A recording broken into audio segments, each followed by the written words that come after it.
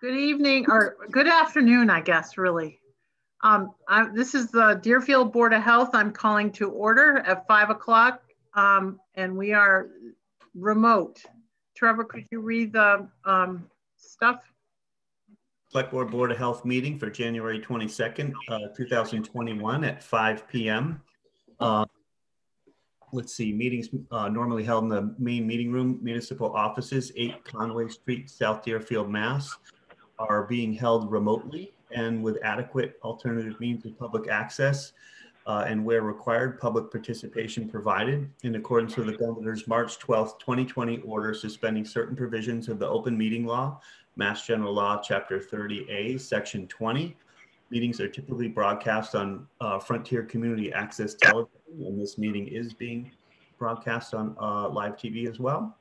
So remote meeting connection is listed below. You can always go to the Town of Deerfield's website, and then on the kind of bottom right-hand corner under kind of meetings, this meeting posted. Click on that link. You'll see a section for our agenda, and on there is a link to the Zoom meeting. You probably travel that way to get here, but you can also call in if you're on the phone. 312-626. 6799. The meeting ID is 911-604-1580. If you need a passcode, passcode is 570012. Normally you can just hit pound and get in the passcode, but if you need it. So everybody, when you sign on or if you're on, please have your your device on mute. For landlines or cell phones, you can do *6. That will mute you and unmute you. And then all attendees should wait to speak until other participants are finished. But if you can, just try to mute as much as you can, and then click it off when you're ready to say something. So welcome to the meeting. Can I? Thank you, Trevor. Sure, and then I invite Bob Holler to start his meeting. I'd like to call Frontier Regional School Committee meeting to order at 5:02. Thank you, Bob. Thank you, Bob. Well, I'd like to give an update on our numbers. Where Deerfield is going in the red, but I actually feel pretty comfortable with our numbers. There's no question we have community spread, but our numbers have spiked because of the private schools coming back and the kids having tests between the time they left and then being on campus. So they are being isolated and quarantined with absolutely no problem. About 16 of those cases are related to return of school. And we have another household from the a Whately workplace outbreak. So I feel like our numbers, we've had a couple close calls that have been contained, and I think our numbers are really okay. So I know there's concern about Deerfield going into the red. So I just wanted to open with that. My next thing was that I feel very uncomfortable allowing games to be played this week for basketball. Kids can continue to play in school. I feel like we've had a really good opportunity to contain anything that is in the community for the most part, and that there is lower risk in our schools. So it's not a problem playing, but I think there is a problem playing games this week. So if anyone would like to make a comment on that. I would also, I kind of support that too, Carolyn. I think this is Trevor. We always said that we didn't want to play any schools that were in the red, and we're always concerned about going somewhere that's in the red, and it's not really fair that we'd want to go and play other people when we're in the red. It's been a tough time. Carolyn did say that we do have a good eye on what the cases are and where they're coming from, but it is also very perilous out there right now. It's getting the variants are coming around that are more infectious. You know, we don't have visibility of them in our community yet, but it's been a really rough ride for people, and I fear the next, you know, few months are going to be tough. And I just really implore people to be very cautious about, you know, sometimes we let our guard down a little bit. We get used to kind of being in COVID, and you know, you can think you're okay, and all of a sudden, you know, you wind up in a spot where all of a sudden your family is not. And I just really want, well, we really need to keep our children in school and learning, and whatever we can do to do that. Please keep your family safe and think about where you're going and what you're doing and how you're protecting yourself. And then, but I don't feel comfortable moving forward with games at this moment. It just doesn't seem like the right time. And the whole idea was we were going to wait to see how things were, and we're just, you know, the community is definitely in the red right now, and I just don't feel safe moving into a position this week. But, you know, I think maybe we'd look again next week at it and see where we're at. This is Dave Wolfram. I concur with both Carolyn and Trevor. If I'm correct, I believe Greenfield and Montague are in the same boat that we are right now, and suspending their games. So I think it's prudent of us to be overly cautious instead of taking the chance on these. I guess I would feel, I would like us to try to post, I know this is awful pain in the neck, but I feel like we should be posting every Friday. If we could do this at 5 o'clock, if this works for Dave, Wolfram. I would just like us to have a short meeting to review what is happening so that we can make a decision for the following week. I know this is sort of a scheduling nightmare for Carl, but I think everybody's kind of in the same boat. So pushing the games out a little bit might not be as difficult as people think. So I'm hoping we also have that possibility. So I guess if are there any other comments? Yeah, any comments from the school committee, Bob, or? Does any school committee member want to chime in at all? I think those are Ben that we're hearing on the prevent kids. I guess we have no school committee members that want to speak. So, what? Bob, can I say something? Olivia, Missy, and then Missy. Yep. Sorry, Olivia. I was actually motioning because I didn't think people saw Missy's hands. Perfect. Okay. I appreciate the way that you're really taking it seriously and then reevaluating and noticing that it isn't safe right now. I think we've got a really great thing coming up in Frontier with them starting 3 days, and it's really great that DES is going 4 days. And I know there's no school transmissions, of course, but I think that when we bring our community is doing some good things, and I think it's great to keep it that. But again, I want to emphasize that we're basing this on really what's happening on the ground. This is why it's so hard to make decisions too far ahead, because we really don't know what's happening. And we're working so hard to be on top of what's happening in our community and in each case by case and what the exposure is, so that we can have school opening. Obviously, keeping the schools safe and the kids in school is the #1 priority. And I feel like right now, like I said, it's just I'm a little uncomfortable going forward with the games, just with the way everybody is, the community's numbers, other communities as well. So I would make a motion that we do not support going forward with games for this next coming week. If I can get a second. Second that motion for discussion. I think, Missy, did you want to speak? Yes. Yeah, I just, I think that I just wanted to say that I think this is a smart move given what we see with the numbers and the cases. But I guess my my encouragement would be to, I know we don't have a lot of data about the types of strains that are out there. We are looking at a very small portion of cases, looking at the strains, and what we've seen from other places where the strain has come up is that there is kind of a delay, but a quick spike in how these things spread. And to kind of keep that in mind as we kind of kick this off 1 week at a time, if that's how we're approaching this, to kind of keep that in mind with this kind of high risk activity. Okay. We absolutely are. But I also want people to know that we're working really hard to organize vaccine.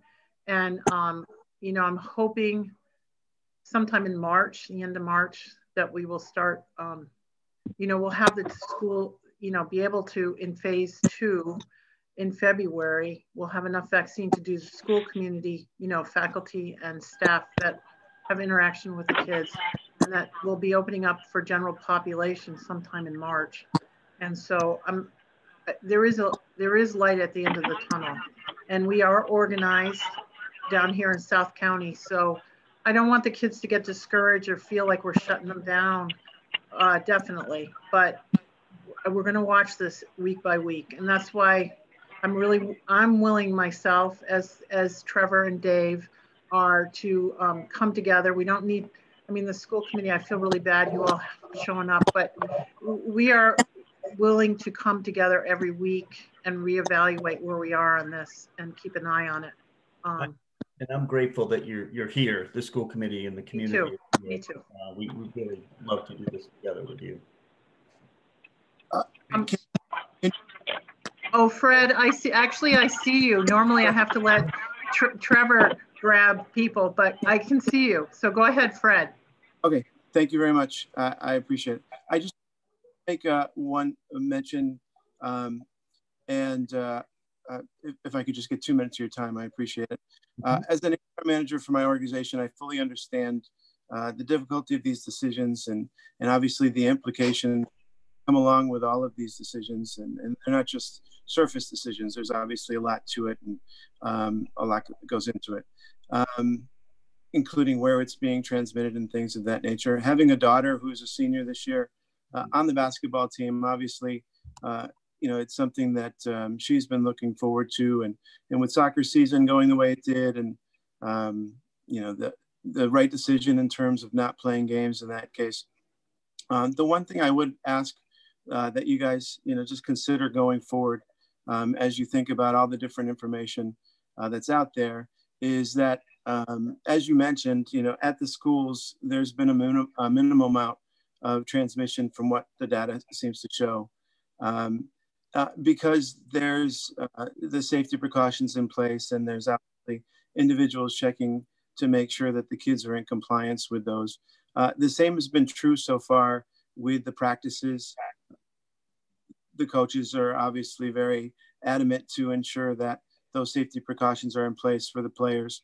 And while obviously there can't be guaranteed that other schools and coaches and players are taking the same precautions and steps to make sure that everybody's healthy and safe for what they can do. What I can say is that while they're there, this is when they're at school, but while they're at practice and in these settings, it's a time where they have some oversight. The cases that are being seen in the community with the kids, they seem to be stemming from those times outside of school. And one thing that's always been great about athletics is that it gives kids the opportunity to do something in a setting that's more controlled and kind of overseen. And I do think that if you could please, you know, just take some time to consider that those opportunities to play games and still be involved in sports is another school activity that helps protect the kids. I know that might sound contradictory because we're talking about the possibility of them being in close contact with others, which, you know, as we all know, is one of the key factors to transmission of the virus. But again, with the safety precautions that are being utilized in the practices and in the sporting arenas, it's you could also make an argument that it's actually a safer environment than some of the other ones that they might be going into. And the last thing I just want to mention is that, all in all, these are really good kids, and obviously they're going to do the right thing for themselves, for their families, and for their teammates. And I think that, knowing a lot of these kids really well, they, have we should be willing to put some trust in them to do the right thing. The last thing would be that by in the weeks to come, if a no decision is reached, that really doesn't give them an option. Whereas a yes decision doesn't dictate that kids would have to play if their families have concerns, but it at least would give them the option. And so if you could just consider if you would please just factor those things into future considerations. Obviously, myself, my daughter, my family will all be respectful of decisions that you guys make, knowing that they're difficult. But if you, could just kind of factor some of that information in the future, that would be great. Thank you, Fred, for those comments. Thanks, Fred. Yeah, thank you, Fred. That's why I'm unwilling to, just say a flat out no. I'm willing to go week by week. Okay. I know how important it is to the kids, and we really are trying to make the best decision for everybody. So thank you. Joshua, you had a question? Yeah, thank you for your time. I'm a parent of a Frontier child. I've got 4 children. I'm also a coach, and currently a coach of the boys basketball team. And I've been through this process. I've coached AAU for last 6 months with COVID in a major organization around the state of Massachusetts. And I'm on the board of one of the largest AAU programs in the state. And we've done this safely, as we're doing now, with no COVID cases. And I'm not saying that it's not possible that this can transmit in these situations. I'm not an expert, but I've seen it done well. What we're doing at Frontier right now is exactly the right types of things. So the other thing I will say is that, I understand this week, but leaving that option open is critical. These student athletes don't just walk in the gym the first day and decide, I think I'll play a sport. They've been working at this for months. And so as the Department of Health, when you play a high school sport, you remember it for the rest of your life. It's that important. Whether you're a freshman, a senior, a sophomore, maybe you're a freshman. Maybe you think maybe you'll be on that banner someday up on that gym. Every game, every moment counts. And these children doing it right way, in my opinion, are much less likely to spread this virus. They can go and, as Fred said, out in other arenas, they can go to the YMCA and play right now. They can do it in other areas that are less safe than in that current environment. And the other thing I'll say from a health standpoint is it's demoralizing for the children not to play games. Yeah, they want to practice, but they're there to practice to play games. That's why they showed up. And so from my vantage point, if you take that away, when we think about what they're in right now in this environment, this is an outlet and an opportunity for them.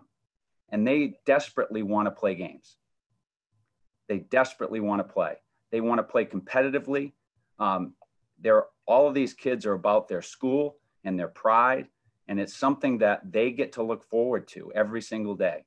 And so to me, I respect what you're doing this week, but when you think about these decisions, think about the health and well-being of these children and where they're, academically. The reality is, the other thing I'll say is, the reality is that, kids go to school, that's their identity in sports, a lot of them. One of the reasons they excel at academics is because they get a chance to play sports. And that's all tied in. Sports is a fundamental, critical part of the academic experience. And so I think that, please consider the opportunity for these kids to play. That every other team in this league is thinking the same exact way. These are student athletes, and they are all looking forward to this opportunity. They're doing it the right way. They're willing to wear masks. And so, wow, you have a very difficult decision. I hope you keep that in mind, please. We do. Thanks, Josh. Appreciate that. Thank you, Josh. We honestly are. And I please encourage the kids to continue. It's their good behavior and their good practices that are going to allow this to go forward.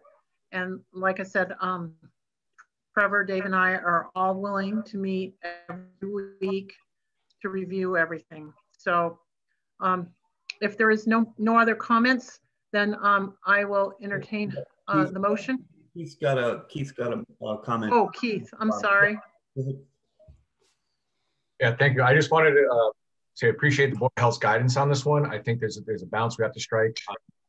I would advocate for kids playing all the time, but I do think that with a couple of our communities going into the red, it's difficult to. I'm appreciative of keeping the schools open. I think even going further with sports is a difficult balance to strike. I think if we look at college and professional, that we're going to have to. That there are going to be cancellations, there are going to be postponements out of the ordinary. I'm fully willing to meet every Friday. I think this is a great idea to go week to week. I appreciate the Board of Health taking that lead. And then the last thing I just want to make sure that I want to clarify that for this upcoming week, it is all sports, not just individual sports. I just want to clarify which ones we're talking about. The only sport that we were considering not allowing to move forward with games was basketball. Skiing can still go ahead. Hockey is not our decision. That's a Greenfield decision. I have spoken with the Greenfield Board of Health chair and the Board of Health in Montague, and they are, well, Greenfield is not going to play basketball from my understanding. My conversation yesterday with Greenfield. Montague is a week by week kind of thing as well, but they're concerned about their communities, and the reason why is not as comfortable is this is not a negative. I put a lot of time in, and because I'm very concerned about our schools, so I really make sure I try to make sure what is the exposure level to our schools, and I'm just not as comfortable with the other communities' grasp on that at the moment. So this is not a negative because we're all experiencing high numbers, but I know where my numbers come from 100%. And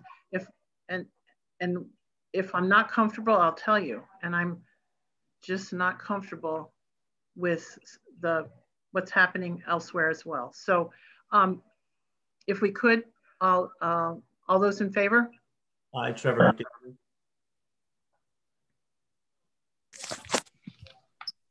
Aye, Dave Wolfram. Aye, Carolyn Ness. Thank you.